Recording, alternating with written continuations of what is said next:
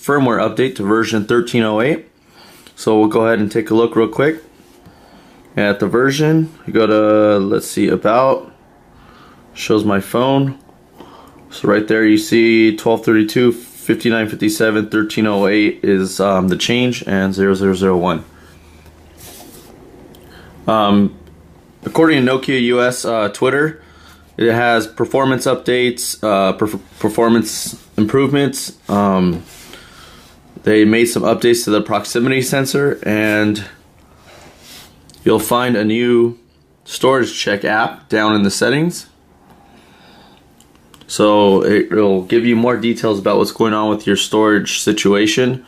This is also supposed to help fix the other category that was filling up quickly and causing problems on many people's Lumia 920. So here it shows total 27 used out of 29 gigabytes available.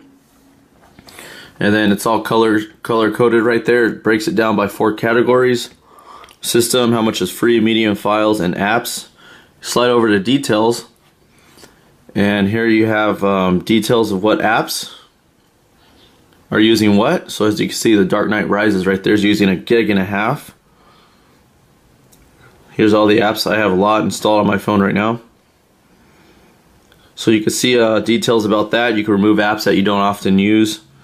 Here you can clear temporary files.